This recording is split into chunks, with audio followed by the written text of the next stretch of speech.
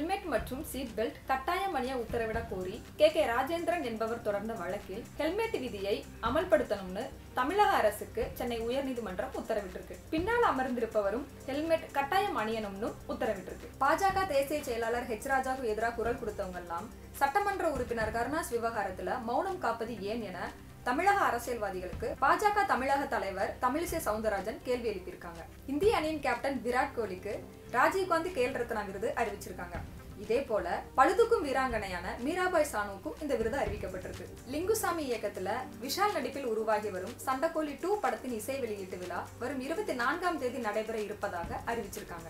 Samsung நிறுவனம் Galaxy A7 smart போனினை அறிமுகம் செஞ்சிருக்கு. இந்த ஸ்மார்ட் போன்ல 3 பிரைமரி கேமரா சென்சார்களை வழங்கி இருக்கு. Just out நியூஸ்க்காக Saranya Rajguru.